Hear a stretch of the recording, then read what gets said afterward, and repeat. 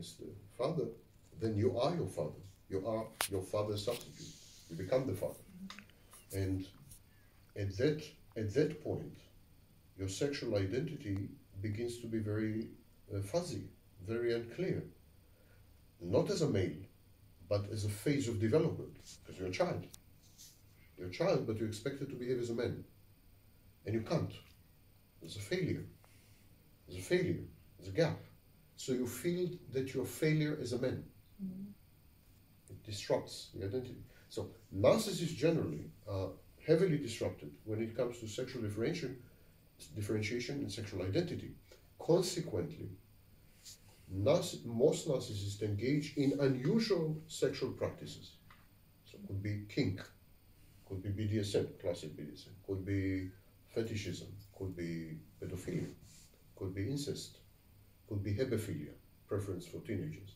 Could be, so you would find narcissists overly represented in unusual or atypical sexual behavior, and massively overrepresented in what we call paraphilias.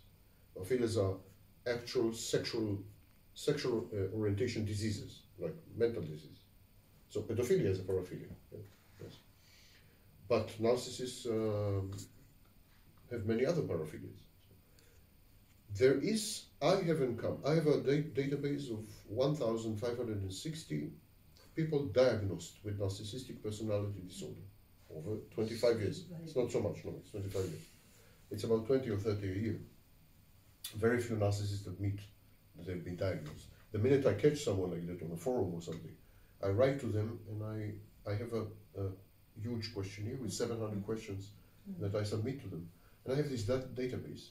And it's by far the largest in the world. By far the largest. And one of the things that I've discovered is that fewer than 3% have what we would call conventional or normal sexual style, sexual preferences, sexual orientation, and so on. Fewer than 3%. And for me, homosexuality is a normal sexual orientation. I'm not talking about homosexuality. I'm talking about really crazy things, like, they're really into this. For example, the frequency of incest shocked me. Absolutely shocked me. Well over 20% of the database engaged in incest. First degree relative incest. Daughter, son, mother, father. Well over 20%.